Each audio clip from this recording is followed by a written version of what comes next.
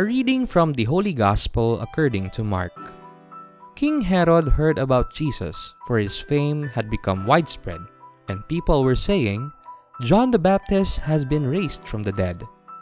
That is why mighty powers are at work in him." Herod was the one who had John arrested and bound in prison on account of Herodias, the wife of his brother Philip, whom he had married. John had said to Herod, "It is not lawful for you to have your brother's wife." Herodias harbored a grudge against him and wanted to kill him, but was unable to do so. Herod feared John, knowing him to be a righteous and holy man, and kept him in custody. When he heard him speak, he was very much perplexed, yet he liked to listen to him. Herodias had an opportunity one day, when Herod, on his birthday, gave a banquet for his courtiers, his military officers, and the leading men of Galilee. His own daughter came in and performed a dance that delighted Herod and his guests. The king said to the girl, "Ask of me whatever you wish, and I will grant it to you." He even swore many things to her. "I will grant you whatever you ask of me, even to half of my kingdom."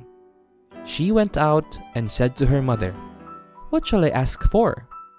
Her mother replied, "The head of John the Baptist." The girl hurried back to the king's presence and made her request. "I want you to give me at once, on a platter, the head of John the Baptist." The king was deeply distressed, but because of his oaths and the guests, he did not wish to break his word to her. So he promptly dispatched an executioner with orders to bring back his head. He went off and beheaded him in the prison. He brought in the head on a platter and gave it to the girl.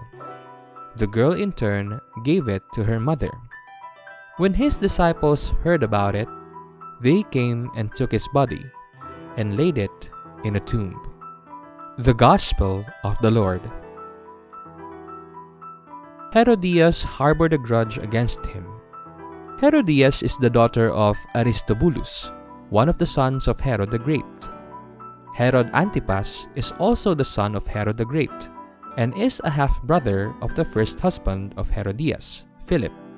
Antipas had divorced his first wife, a Nabatean princess, to make room for Herodias. John the Baptist denounces this marital irregularity.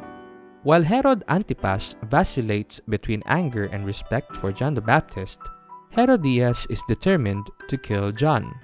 She bids her time and may have deliberately sent her daughter into the feast to dance in order to induce Herod to grant her wish.